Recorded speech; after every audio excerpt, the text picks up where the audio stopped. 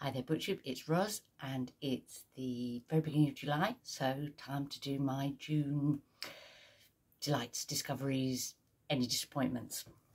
So, I finished 13 books in June, but before I talk about any of them, I want to give a special mention, a special thank you to the two hosts of Ancientsathon. That's the readathon to encourage us to read books written before 1700.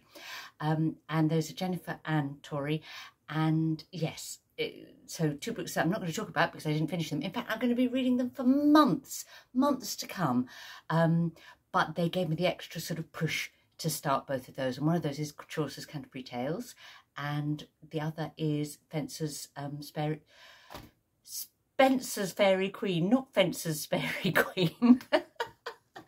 Which I'm reading with Kate Howe and others. So thank you, Jennifer and Tori. But what about the 13 things I actually finished in June?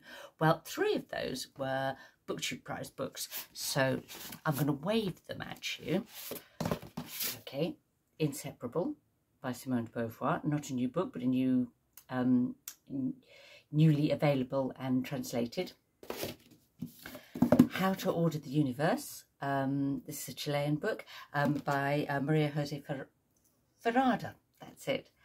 And finally, The Anomaly by Hervé Letellier. So French book. Now, and I've tried to avoid giving you in my expression any clues as to my opinions about that book because that's not allowed under the rules of the BookTube Prize. But I'm really looking forward to telling you all about these in a wrap-up that I'll do at the very end of July, just before the results come out, so that I can pop it online when we're allowed to talk about our semi-finals books and how we rank them.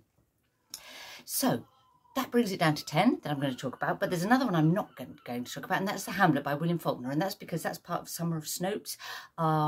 Instead of Faulkner in August, we're reading, a group of us are reading Faulkner trilogy, the Snopes trilogy, kind of all summer long, and I'll be doing at least one other video about that specifically, so we'll leave that to one side. But if you're interested in The Hamlet, Codex Cantina have already done a video on The Hamlet as part of Summer of Snopes, so I'll point you in that direction. Now, so that leaves us with 9, and I have to say, it's interesting, this month has been slightly less stellar than some months reading I have, in that I've read quite a lot of books that I've thought were really good books, but not quite top tier for me. But don't let that put you off, because there's some in here that I think would be top tier for other people. It's just my personal reaction to them. In particular, the first book I'm going to talk about, which is This One Sky Day by Leone Ross, and the last one I'm going to talk about, which is Another Country by James Baldwin. So let's get going. So yeah, This One Sky Day. So it was my choice for Caribathon. Leone Ross is a British Jamaican author. She's lived large parts of her life in both countries, so she's generally sort of shared between the two, I suppose. And This One Sky Day came out in 2021, and I wanted to read it because I've had so many enthusiastic sort of reviews and comments about it, and they were right. They were right to be that enthusiastic, because it's a really good book. It's kind of fantasy of a sort, but with a really sort of strong Caribbean flavour, atmosphere, setting. It's kind of a sort of alternative Jamaica maybe in the book, and that is a really strong kind of element and a really enjoyable element of the book. Reviewers tend to use words like lush and extravagant, when talking about this book. All fair, all fair. Also, why have I got a tiny... Oh, the other thing I would say is it's got loads of characters. It's got like loads of characters, loads of ideas, loads of images. That hence the lush and extravagant, I think. So what was my slight hesitation about it? I think when it comes to fantasy, I always struggle just a little bit with the world building side of fantasy books. I know for some people that's their favourite part of fantasy, but it's not for me. And there was loads in this, like some fantasy books, you kind of get the world building out of the way at the beginning, and I can sort of grit my teeth and concentrate and get through it, and then just enjoy the flow of the rest of the book.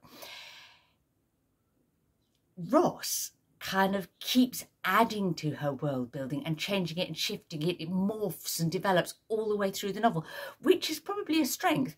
But because something about my brain, you know, I'm trying to get a grip on the world building, that almost distracted me from enjoying the story. And what I should have done was just let it flow over me. So that would be my advice if you were reading this book. Yeah, I don't know. Yes, just be fluid with it. One of the fluid things about the book that I found really interesting, and was perhaps, you know, one of its most satisfying aspects for me, was the way she writes about and uses fantasy to write about the sort of, I don't know, variety and scope and possibilities of human sexuality, human relationships, but in particular human sexual relationships. You know, she kind of goes all over the place in the book in a really rich way. And it was interesting that apparently she kind of came out as bisexual when she was talking about this book. I mean, I'm sure, you know, her friends already knew she was, but, you know, it wasn't something she talked about as a writer, and she did in the context of this novel. So it ended up being unexpectedly one of my Pride Month choices without me having known it was going to be. Pride Month brought me my absolute #1 read of the month. And that was one of the 2 collections of poetry that I read, both of which were sort of Pride Month choices. I'll talk about the one that wasn't the #1 first. Which was this one, Bloodshot Monochrome by Patience Agbabi. Now, this is just because it's not my #1 doesn't mean this isn't a good collection of poetry. It came out in, I think, 2008. Let me check my notes. Yeah, so it's 2008. So it's new but not brand new. Agbabi is very sort of well-respected poet, particularly as a performance poet. She's done a lot of sort of poetry and education and so on.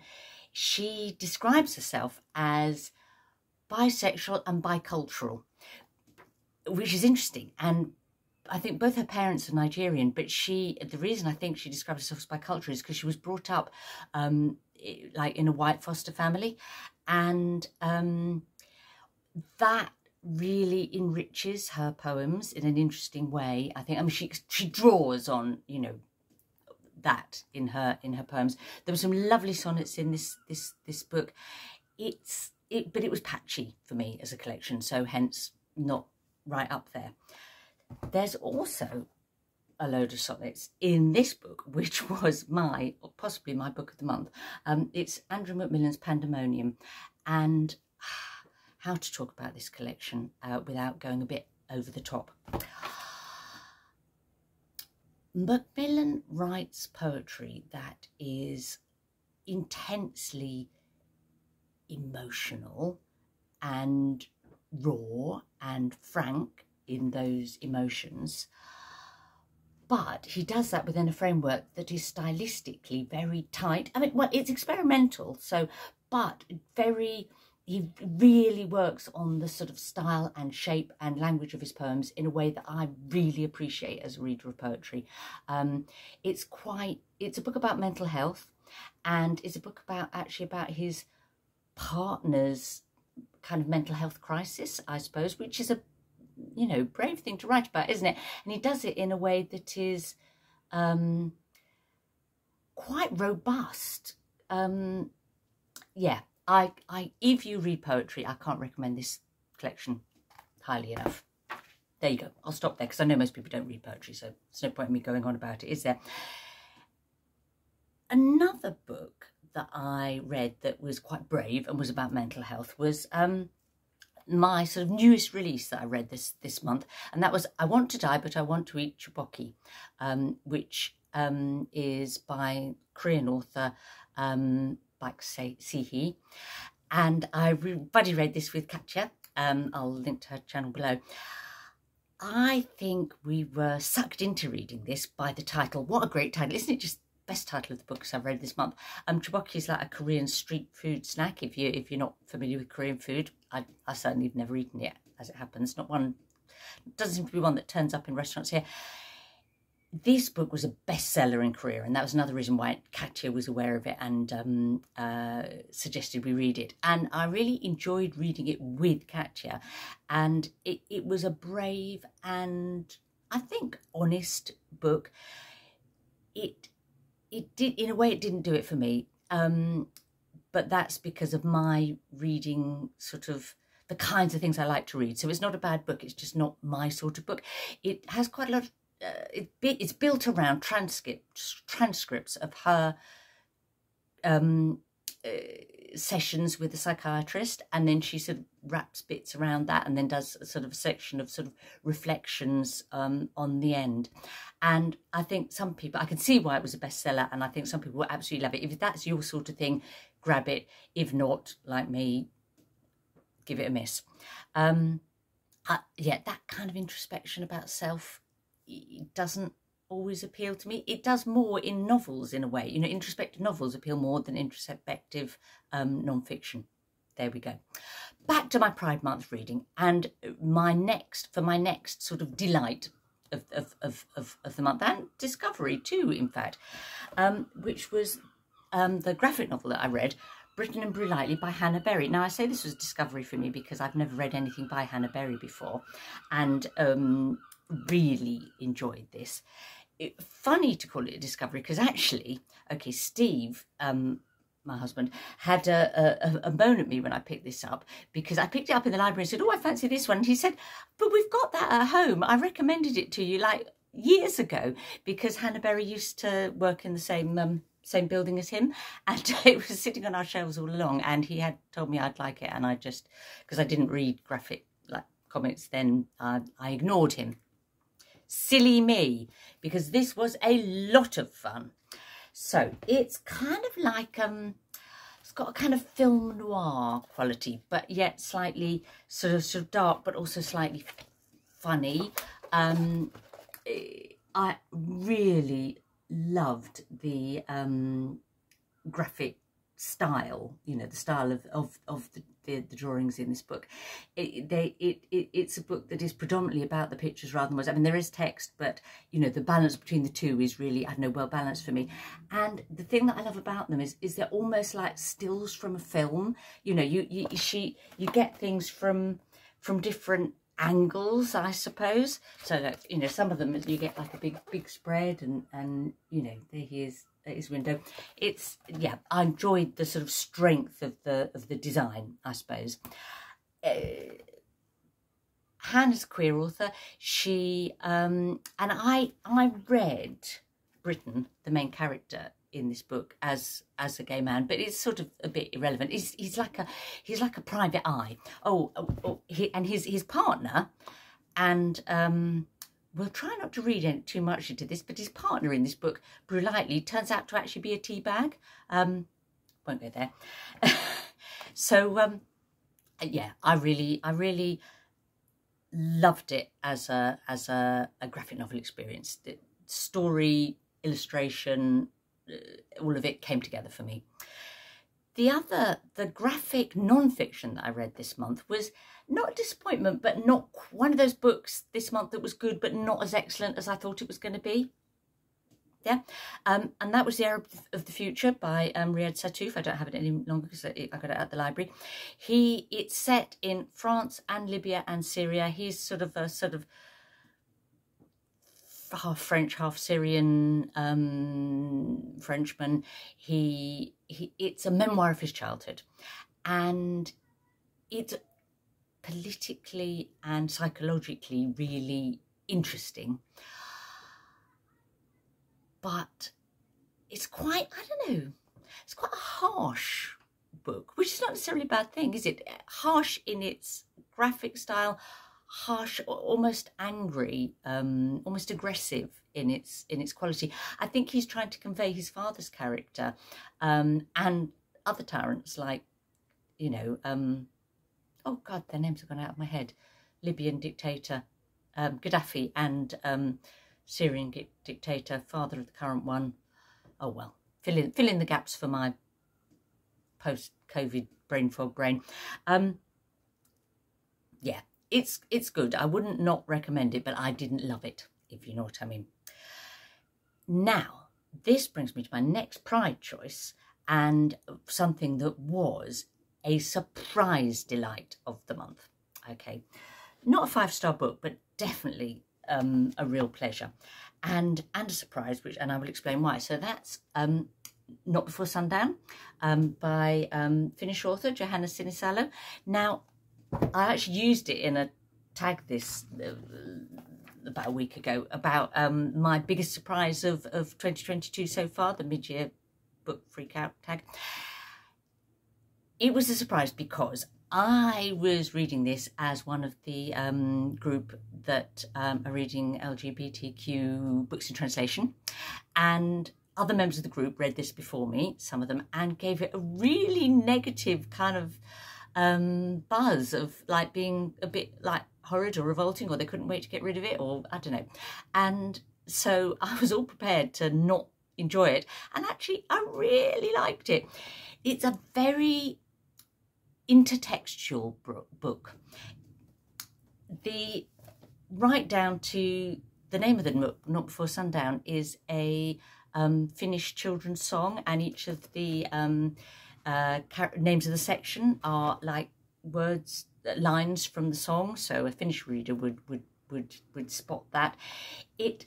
And then it's full of bits that are taken from excerpts from real books and excerpts from pretend sources. But let me explain. It's a book about a man and a troll, and it takes that sort of Scandinavian folklore mythological creature, the troll, and sort of pretends that actually it turned out that trolls are real, and you know, somewhere at the beginning of the 20th century someone finally managed to you know, hunt one down and examine the body, and you know, along the lines of there's other creatures that people thought were perhaps mythical and have been sort of found in the 19th and 20th century. People discovered they were real, so it does that with the troll. What she then does with that is use that to explore, really to explore human nature, I suppose. And I suppose the theme for me was that animals behave, trolls too, being an animal, in ways that can be bloody and violent or uninhibited, and that is in their nature as animals. They're just, you know, doing what they do for, you know, the reasons that they need to, whereas human beings are knowingly cruel at times, and knowingly wicked, and knowingly greedy, and yeah, that was, I thought, the what she's sort of exploring in the book. And except that then I suppose she goes that little bit further to think, but actually do animals also have emotions, and do trolls? So yeah, a goodie, I thought. And actually some other people in the book have got a little bit in the group have read it now, and I wasn't the only one to enjoy it, so I don't feel perhaps quite so surprised as I did. She kind of looks at human sexuality too, I suppose, in the book. So it was a good Pride Month choice, I think. But maybe some people were expecting more of that. I don't know. Two more books that I absolutely, in the last two books I'm going to talk about, that I expected to be 5-star reads and were kind of nearly but not quite. Okay. One of those was Entangled Life by Merlin Sheldrake, which was my non-fiction read of the month. I started it in June for Springathon and finished it in July. I absolutely love non-fiction books that are by people who are kind of expert in their subject, but also really enthusiastic and set out to share their enthusiasm with the general reader. And that's what Sheldrake does in this book. And it is a book where it's changed my idea about fungi completely. He wants us to realise that we undervalue and underestimate the significance of fungi in our world and in ecology, and you know, and their ubiquity around us and so on. And he absolutely succeeded in doing that.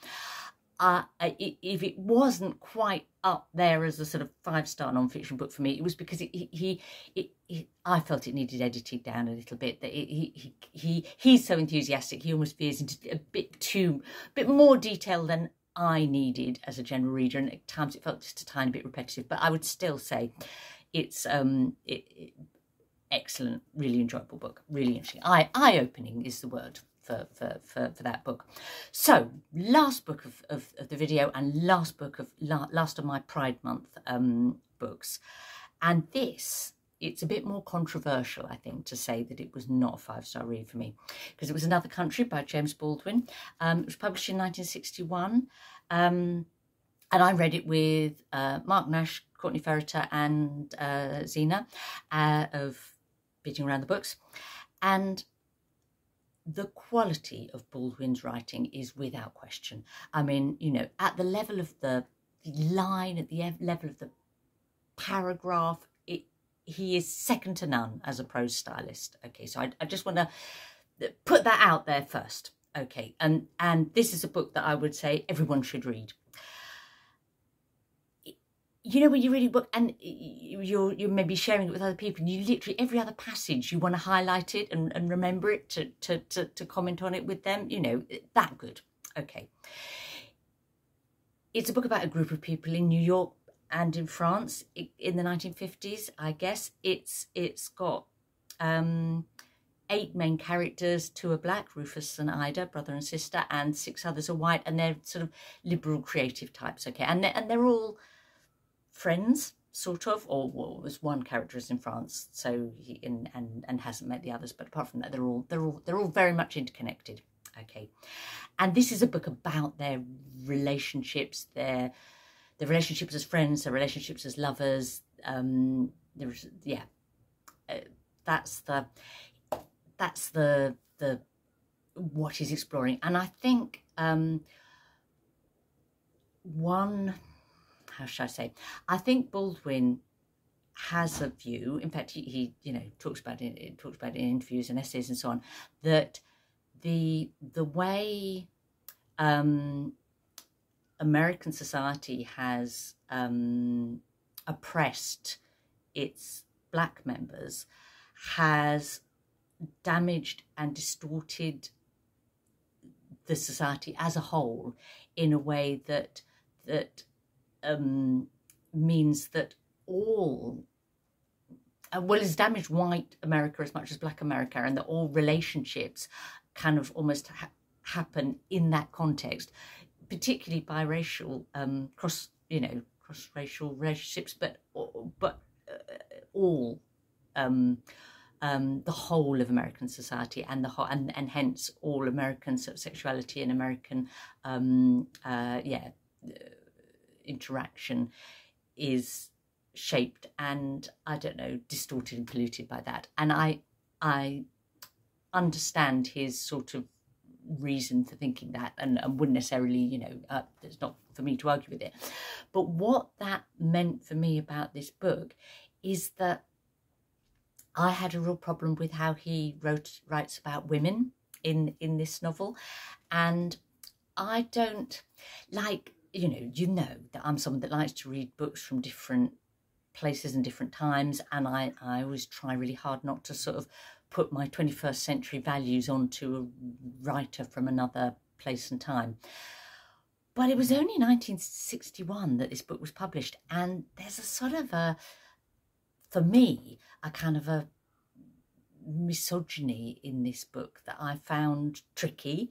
So that just slightly took the shine off it. That the way that he writes about, I don't know, is it that he's writing how men of the time looked at women and is accurately representing that, or is that how he thinks about women? I suppose was a constant question in my mind, and that because I was going to that took some of my overall enjoyment of the book away.